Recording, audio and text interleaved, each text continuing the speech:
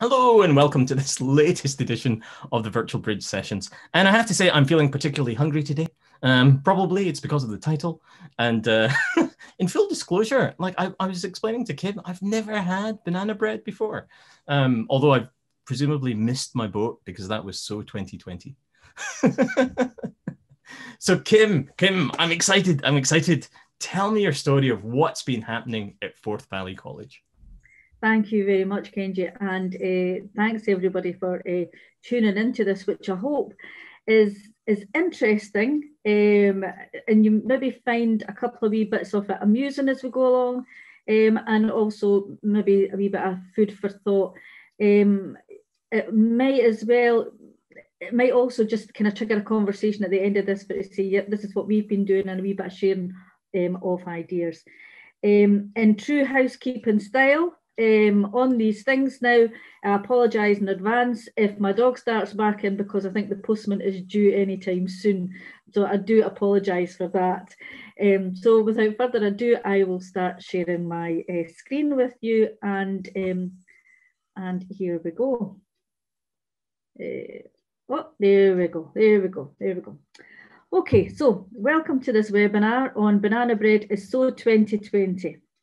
Now, you'll be wondering why the reason is behind this name. It's because in 2020, I think it'll forever be known as the year when everybody learned how to bake, everybody learned how to sew, everybody learned how to do yoga, because it was just the year of being indoors where we had to actually push ourselves to learning all these new things to keep ourselves sane. So in full disclosure, I don't know if anybody is familiar with the person, Jasmine Hodge, who worked at Forth Valley College and has now moved, sadly, to pastures new. But this image here is her attempt at a banana loaf. And as you can see, Kenji, what I would say is, please do not be tempted with that one, because it did turn out kind of rather black at the top. However, she did say that it was very, very nice to taste. So this webinar is going to take you through the journey from Forth Valley College, where we kind of started when lockdown happened, the things that we came up against, which are probably similar to everybody else, but this is how we approached it, our hopes, our expectations in moving forward, and how the reality was maybe slightly different. So it started in March 2020, and everybody can remember the rush to the shops to buy your toilet rolls, because everything was just flying off the shelves at that point. From a staff point of view, it was a big culture shock, because you're that used to just speaking to the students face to face, dealing with all their issues and everything, you know, when you've got them in front of you, when they're in the college. So I don't know what it was like for other establishments, but we were basically told one Thursday morning, right, we're locking down, we're closing down, and we had to be out the building by lunchtime. It was as quick as that. It really was just up sticks and out the door. So the initial things that the staff had to do was we had to look at how are we going to get all these classes moved online, but also how are we going to take all these support services, all the support services where the staff are used to, as I said, dealing with the students on a face-to-face basis, how are we going to get them online? And so what we looked at as a platform to use, we were just kind of bringing it in at this point, but was Microsoft Teams, which was new to everybody. It was new to the staff and it was new to the students. And normally when a new platform is brought in, you're given time to play around with it and build it up and find out how it works. Nothing like that. It was immediate. We had to just go for it and get everything set up. The learning teams, our digital support team, really kicked into touch at that point, really quickly, by putting up loads of different training sessions, basic training sessions. And that was really key in order to helping us to learn what we needed to learn very quickly. The turnaround in that was probably within just about a couple of weeks, to be perfectly honest. It was really fast to put a whole training program together. Identifying where there was a lack of IT and or online connectivity. That was a big thing as well, something that we had never really thought about. There's a lot of staff who maybe didn't have PCs or suitable PCs at home, which had a webcam or a mic in order to be able to communicate with the students. So we had to do a big process there of finding out where all the gaps were in it. Finding places to study or work, that was a big one. My husband works at Forth Valley College as well, so we had to create 2 offices in the house along with 2 kids, which was difficult, very, very difficult. So we had to say, right, where are you going to work today? Where am I going to work today? And then we had to make sure that there was no interruptions, because a lot of the work that you're doing can be very, very confidential.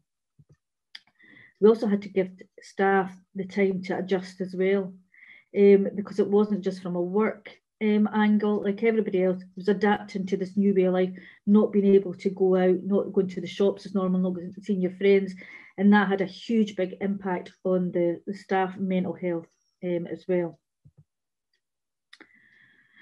So for the students, what we really had to do for the students was deliver laptops. That was a mammoth undertaking, because there were so many students who actually didn't have the online resources to be able to study like this. So initially we delivered 350 laptops out to students. I know that some other colleges, there was a lot more, so they will appreciate the mammoth task that was. And even things like this, it was like getting teams in order to pick up the laptops, take them to students' houses, knock on the doors, and then we're having to take photographs of students with their laptops and everything, just to prove that they had a laptop, so that we had some sense of being able to track that and get them back in. Communicating with students and teaching them teams. So many students actually didn't know how to work teams. So that was the departments really, really pulled out all the stops there, and working with the students, taking them through how to work teams on a one-to-one basis in some situations where they were really, really struggling. Being mindful of the students' circumstances. I think one of the big things about the initial lockdown was the impact that it had on finding out the vulnerability of the student, seeing the vulnerability, because it really, really laid so much bare for us anyway. We had to be mindful of the students' circumstances, their home circumstances. A lot of students were in places where going online was maybe very, very difficult because of other siblings, or they didn't have the resources. Their health, they were worrying, their mental health was really, really affected. So we had to take that into consideration. And also their IT skills, the assumption that a lot of students, because they can work their phone and everything like that, they would be great with the computer. Moving online really, really wasn't the case. And it was, and although I think we all know that, I think this COVID really, really highlighted that a bit more for us. And again, it was about giving the students the time to adjust for that. So the challenges then that we had for the students, for the counselling and wellbeing. When we were working with the students face to face, you had the normal indicators. The students would come to you. We would maybe notice a different change in behaviour. We would notice if somebody had maybe been in a fight or something like that, anything. There was just normal indicators that would say to you, nah, there's something that we need to be concerned about here. Moving online, the indicators just changed drastically, and all the staff needed to be more alert. We had to be conscious of small cues and what they were saying with their in sentences that they were using. Maybe just different changes to the looks. The alertness that we had to have was extraordinary, really, to be perfectly honest. There was also the safe space. And what I mean with that is that when there's a lot of students who, when they're going through a particularly tough time, they maybe don't want their families to know about this. And that was one of the big issues as well. One of the big challenges is that they couldn't talk to us. They couldn't raise those things with us because they didn't have the privacy at home. They were getting interrupted. Maybe their parents were coming in, a sibling was coming in, something like that. There was also the big thing as well, and this wasn't just about college and student staff, college staff, and but the wider environment, I suppose, doctors, everything like that. All of a sudden, the students were having their own private space, their own homes invaded. There was no longer that privacy within the home, because we were actually entering into their home space. We were entering into their bedroom. We could see their lives laid bare. There was no privacy. And that had a huge, big effect on their mental health and their general well-being. The safeguarding as well. Normally, all our safeguarding was done face-to-face. Students would come into us. They would be referred to us, would come in. If an email came in, we would still be able to maybe go and meet that student someplace on the campus, arrange to meet them. That changed. And all the external support services that we had contacts with, they changed as well. So for our safeguarding team, that was extremely challenging, because all of a sudden, at the very start, students were getting sent to us for safeguarding issues, and the team were going, what do I do with these students? Where do we send them to? Because there was not the normal routes of referral had been taken away. We would normally, if a student had maybe was talking about suicide, things like that, we would maybe make a GP appointment with them. And on times we went along and accompanied them to go to the GP. That was taken out. We're having to rely on these students actually going to these GP appointments or up to the hospital on their own. And that was that had a big impact on the staff as well, because we couldn't see a safe ending to that. We had to put a lot of trust in the student being able to follow that out. So there was an awful lot of additional work was brought in there. Equality inclusion, there was a lot of learners who were struggling with the online learning, which meant a lot more referrals were now coming through to our learning development facilitators to do assessments, because it hadn't been something that they had needed to really do in the past. So we've seen a big upturn in referrals there. And with all of this going on, we also seen a rise in the mental health support that was required, not counselling support. And I think that's been one of the big recognitions in this whole pandemic, is the difference between the counselling support and the mental health support. And a lot of educational organisations have actually been finding this a challenge in dealing with the general mental health of students. And some of the causes for the mental health that students were coming to us with was for isolation. There was also exacerbation of ongoing mental health issues.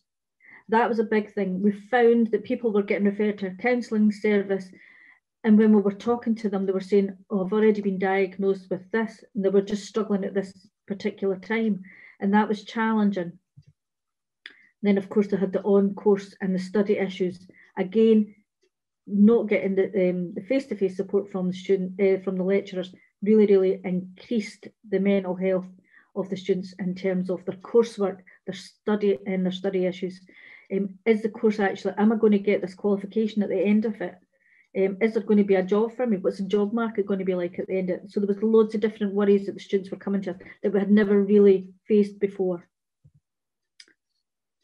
So the lovely picture of socialising there, everybody, those days when we could all get together and have a wee glass of wine together. What we thought was that in order to support the students fully, first thing that we had to think about as well was we had to get the staff into a strong place. We had to get the staff feeling a bit more supported, so that if they were in a stronger supported place, then they could then transfer that to the students. Because if the staff are feeling vulnerable, then they're not going to be any help to the students at all. So what we did was, and this is behind the banana bread making, is we set up a social hub for staff. And within that, we created different channels so that the staff could interact with anything that they wanted. They could keep in contact with their colleagues, and they could do different activities. So we had the Showstopper Challenge, which is where the banana bread come from. We've made cakes, we've made we've made eclairs. No, we didn't. We tried to make chocolate eclairs, but I think every single person, they turned out really, really bad. Scones, I don't know how many staff have actually learned how to make scones now.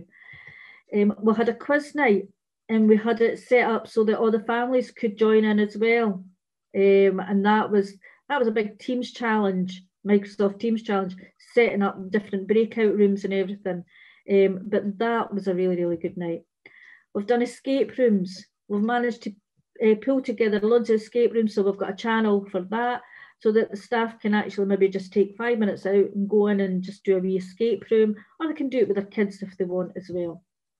We set up a channel activities for your kids, especially at the very, very beginning, because there was some lecturers and support staff who were trying to work while they had young kids. So it was just to give extra resources there for them. And Zumba. We had a member of staff who's a trained Zumba teacher, and so she was running 2 Zumba classes twice a week, every week. And the amount of folk that was tuning into that was really, really good. So it was keeping us active as well, although it did mean us starting work at 8 o'clock in the morning, which for some was a bit kind of a turn off there. So when it came to supporting our students online, the Student Services Department, so the Learning Advisory Service, we had predominantly, and this is the area that I work, I should have actually said in my background, I'm the Student Advice Coordinator at Forth Valley College, and I work within the wider Equality, Inclusion and Learning Services Department. So there's about 4 coordinators, no, in fact there's 6 coordinators that work within this area.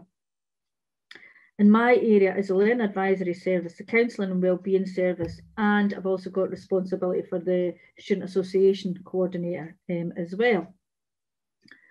So you can tell that my area does have an awful lot of interactions with the students and the pastoral care, the pastoral support.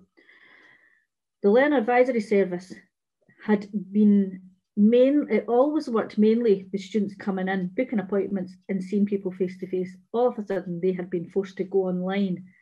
And we've seen actually, quite worrying, we've seen a dip in the amount of students who were actually reaching out to us. And that was a huge, big concern to us, because it wasn't the normal way. So we had to actually quickly reevaluate our service and say, how do we get the message out to the students to say, we are still here. You can still contact us and we're still here for support. The Counselling and Wellbeing Service always just ran face-to-face appointments.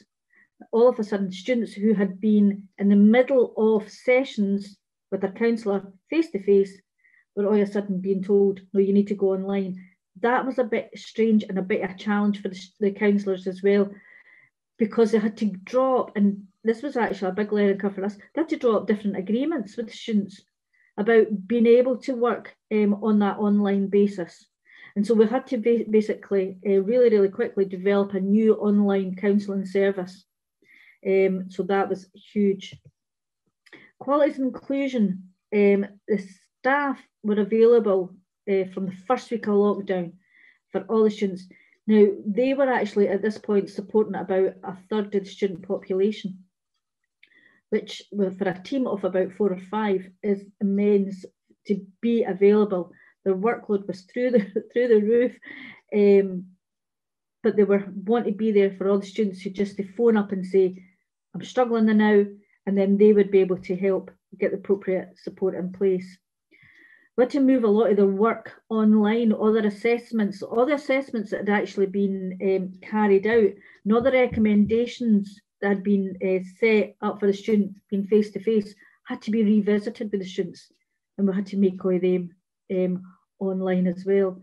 So I'm hoping that this goes to show that the amount of work that support staff and everything have had to actually undertake in order to support the students in this transitional move.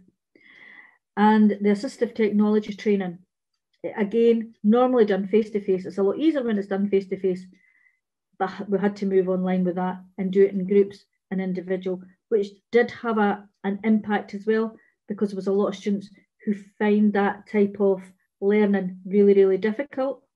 And so the whole reason for them is to help make the students' learning easier, but they were finding that that was causing a wee bit of a barrier as well. Our learning resource centres, although we were in lockdown, they did remain open for some students who were really, really, really struggling and didn't have a safe space. And so that was very few and far between for the students that would come in, but we had to at least keep some kind of safe space there. But mainly everything was online. We had to really, really up the training for ebooks, journals, how to book them all out. For the Student Association, the first thing that they did was to move all their class reps online, all their engagement, so that they could at least hear the student voice in all of this. And that the class reps could feed back to the Student Association to say, yep, this is what's happening here, we've got a problem with this. So that was like a key area for us getting the student feedback. And thankfully, they were able to move all their gaming societies online. The gaming societies, we've got some of our own, but they also work in partnership with Stirling University for some of the other gaming societies that they've got. And I think being able to move them online quickly allowed the students just to keep working together and keep that community, because that was a big thing that was broken with us. So that was us. We got through that year, and for the new academic session starting, we all entered in it with such hope. We were like, right, we're all going to be back on campus. We're all cheering there. The students are going to be milling about. It's going to be back to normal. Unfortunately, the reality was totally different. It was online, and even this online Zoom thing, that is a dream if everybody had their camera switched on. The reality in the classroom is that you probably only maybe get about 1 or 2 students with a camera switched on. So when you're trying to support people and teach people and it's just a blank screen, it is very, very difficult. But even that, the blank screens actually told a story for us. And it was about, going back to where we said about those different indicators, that was an indicator for us.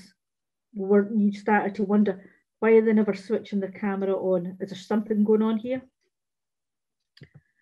So that then got us thinking about the overall student support services and the counselling and wellbeing. We had to quickly move online, but for the new academic session, we tried to change it slightly. We say, right, okay, this is the reality. This is what we're working with. It's going to be for the long term. So what can we do here? So we continued to be online for the counselling services, but we tried to bring in online wellbeing groups. Those were a wee bit of hit or miss. It depended how, trying to get an idea of what the students were actually looking to find out about was a bit of a challenge. But we've put on things like exam anxiety sessions, we've put on mindfulness sessions. They went down really, really well with the students. The Student Association, they increased their Teams presence with adding more tiles onto their Teams area to support the students through things like UCAS, care experience students, young carers, any way, any kind of group that we thought was maybe vulnerable, or a group of students who were needing a bit more support, a bit more direction, they created a tile for that. And then, like everybody else, we had to move the Freshers' Fair and Refreshers' Fair online, which was really, really weird because we were that used to the smell of popcorn, you know, having all these different external agencies coming in. And you had, when the campuses were open, you had a captive audience in a sense. The students would be milling about, they would be coming in, and they would be finding things out maybe on chance that could be good for them going on.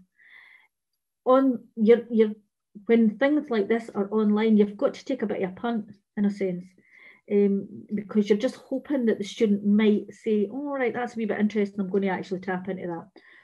So there's still a bit of work that we need to do with the online freshers and refreshers fair, but I think for the first time doing it, the team done really, really well.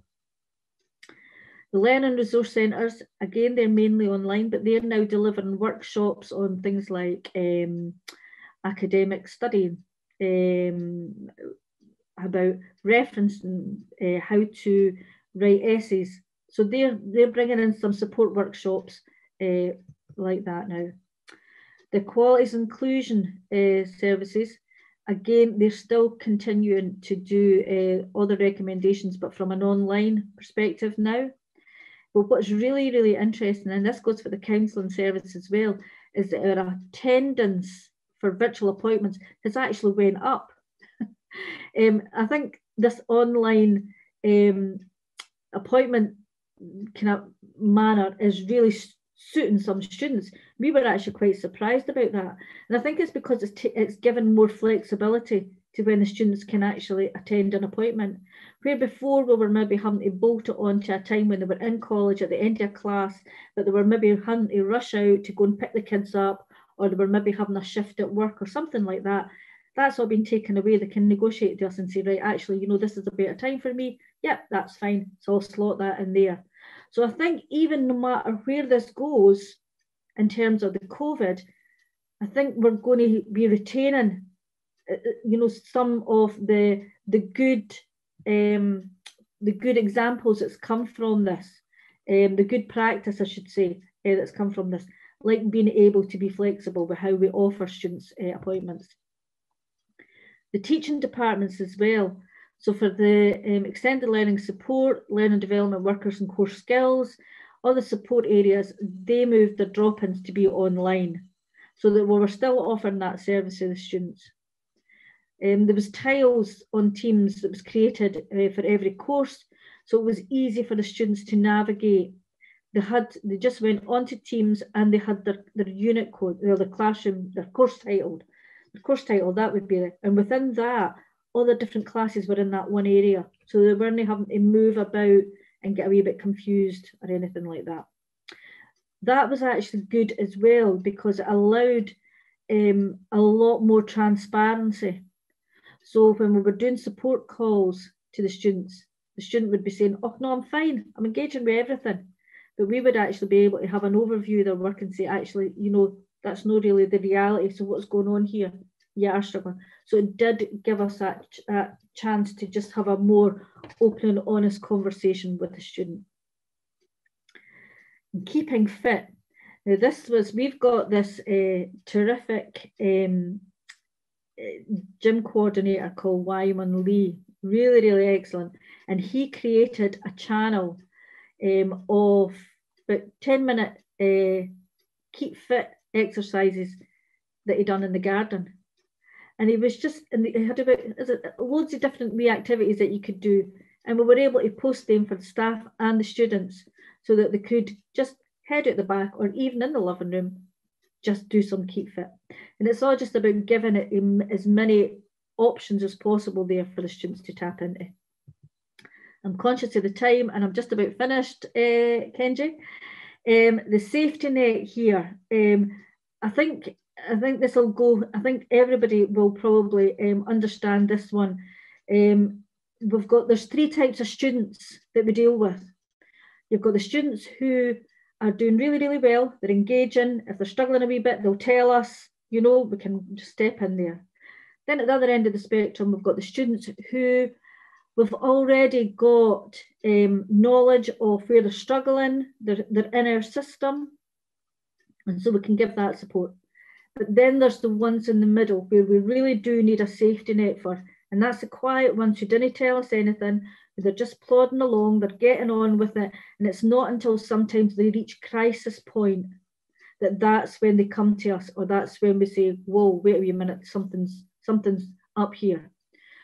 So what we had to do for these group of students, as well as all the other students, is we needed to create as many different ways of getting that support out to them as possible. So the last couple of slides is just what we've done. Our counselling and wellbeing service, they created this, and we're still building onto this. Any new issue that comes up, you know, we create a tile for it, and so that the students can tap into this. When you go online and you Google any of these issues, it brings up so much information that it can become overwhelming for the students to find out. And a lot of areas as well, you have to sign up, enter your details, register with these. So we wanted to create a bank of resources that the students would already be able to access without actually having to sign up. And so if they go into this area, they can just click on this and say, yep, I'm struggling with my sleep at the moment. I'm not sleeping too well. In here, we've got some hints and tips on how to get better sleep.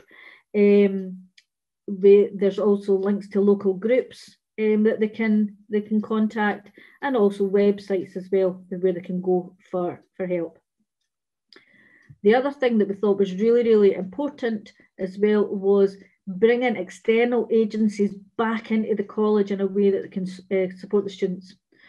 So this is my Teams page, and on here you'll see SDS. So we've got all the SDS workers in that work with the college. They're in a group, and we've got a lot of key staff, so they can actually plan sessions as well and run them there. This Time Mindfully is our mindfulness sessions that we run, so the students can tap into that. We've brought in Who Cares Scotland, and we're going to be running drop-ins with them. They're going to be running drop-ins for all the students that they can touch base with as well. So I think it's just really important that until we know exactly where we're going, it's creating as many resources. That was our key thing, creating as many resources as possible so that the students could still get access to the services that they needed, that they relied on, and that they worked with. So I went 3 minutes over time, Kenji. I do apologise for that, but that is me. Banana Bread is so 2020. What's served bacon for 2021? That's brilliant, Kim. I really appreciate you taking us through that journey, and it has been a journey, and it's hard to imagine that it's been 12 months, and you know where we started and where we are now. But thanks for that. For those of you joining us on YouTube and watching the recording, I'm sorry you couldn't partake of the Banana Bread experience. But all that remains for me to say is just thanks, Kim. Thanks for sharing the story. Everyone who took the time here, and hopefully at some point you'll be able to join us for a future live session. So until then, stay safe.